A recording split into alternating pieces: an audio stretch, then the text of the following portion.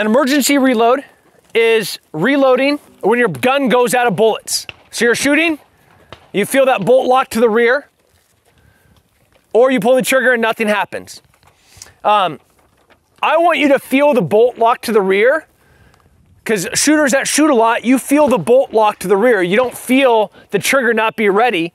You feel the bolt go, and that's the indicator that you're out of bullets. If I'm shooting at Shane's helicopter from here, am I at a distance that would make a transition not really reasonable? Absolutely. Like, while I think I'm kind of a badass with my pistol, I would rather do an emergency reload and compare it to a transition.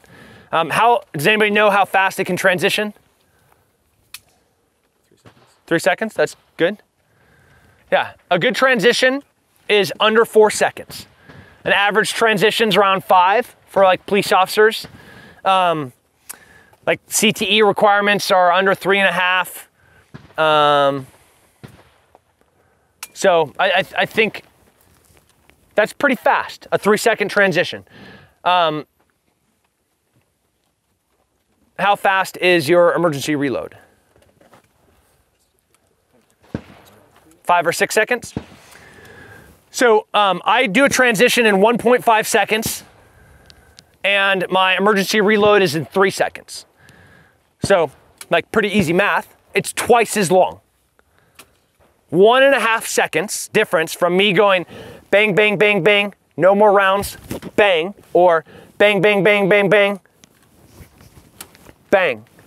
3 seconds to 1.5 seconds. So then why would I do an emergency reload over a transition? More accuracy. Distance and accuracy. So if I'm shooting Shane's helicopter, accuracy and distance that'd be a difficult shot with a pistol, right? 50 meters shooting a 10-inch target. So I would do an emergency reload. So the distance and accuracy is going to determine us doing the emergency reload compared to a transition.